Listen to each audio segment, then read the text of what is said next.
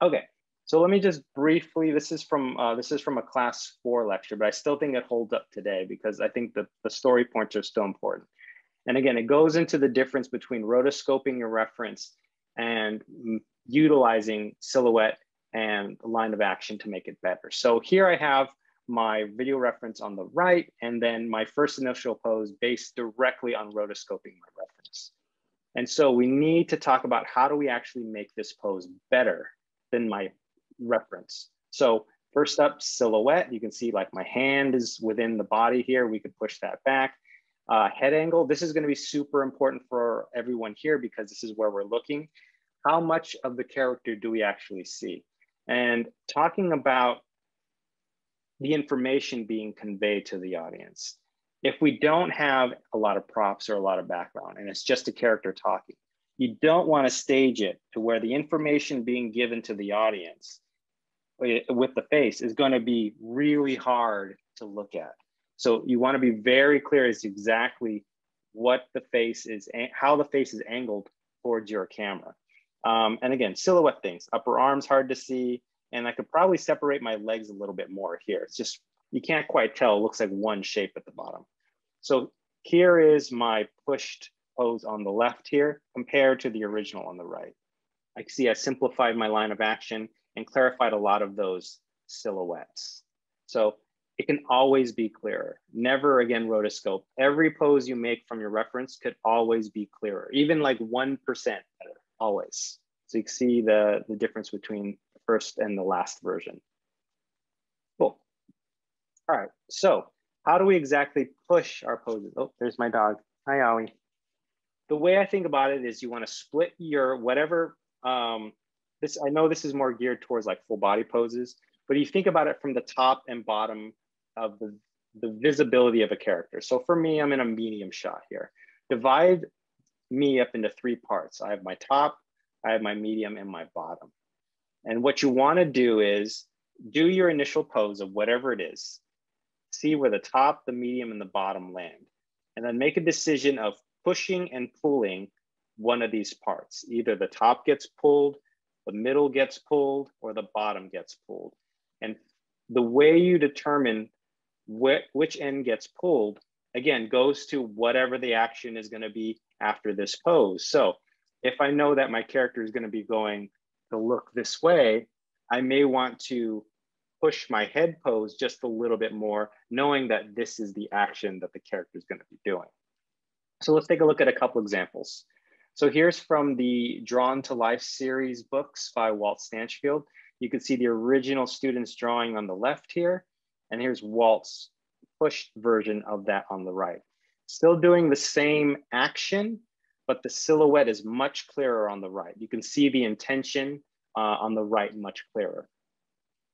Here's a similar one, students on the left, Walt's version is on the right. And again, you can see how we took just one of those aspects of the top one and nudged it over just a little further, clarifying that silhouette. Same thing here, just pushing one of those edges, top, middle, or bottom. And that doesn't just count for full body poses. Everyone's familiar with Mr. Incredible here. You can see you can apply those same top, middle, and bottom logistics to each one of these poses.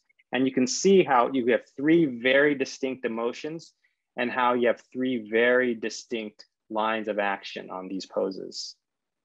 Speaking of Mr. Incredible, let's watch another animated clip. This is from Incredibles 2. Count how many poses are actually in these series of shots for Mr. Incredible. Hey, Vi. Hey. Where's Jack Jack? He's taking it for a little bit. Edna is babysitting. Yeah. And you're okay with this? Yeah, I don't know why, but yeah. I wanted to say something to you. Sorry about Tony. I didn't think about Dicker erasing his memory or about you having to pay the price for a choice you never made. It's not fair, I know. And then I made it worse at the restaurant by trying to... Anyway, I'm sorry. I'm used to knowing what the right thing to do is, but now I'm not sure anymore. I just want to be a good dad. You're not good. You're super.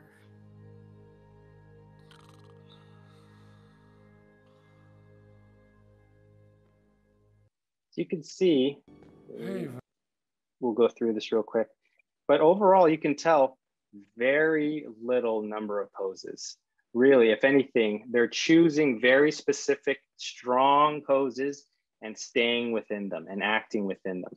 And you can tell that when a character actually does move, so here we have just one pose. He comes down, boom, he hits his pose. But you could see when he does actually accent something, like a head nod. Hey, Violet. You could see that has a lot of weight to it. And it's really important now to start thinking about when you're making your first blocking poses is what's going to be moving and what's not going to be moving. Because when you're doing a pose where a majority of the time you're not really moving, when you do move, it has significance. We view that as a contrast and go, oh, that means something. He moved. Every little head nod, I think, is very well articulated. This is from Michael Makarovich. Very, very cool stuff. His reel is fantastic. There's just the simplicity of moving a head up, moving a head down, keeping all this relatively still. And then when he goes to bend over and sit, you're like, ooh, he's entering a new phase in terms of his explanation to Violet. The original goal of the shot would be to just relax, communicate with Violet, and then go to bed. But during the course of this dialogue, he realizes that he was responding to Violet being upset. So he needed to change course. He says he now needs to, very much like Flynn, open up about a lot of his problems going on in order to reconnect with her. And that kind of spills out. When that tipping point happens, boom, that's when he comes down and changes poses into a more self-reflective, non-facing version. Again, he doesn't want to face the truth. So he steps away from Violet at this point. So very smartly done. I thought this is probably one of the better examples of subtle acting that I really liked.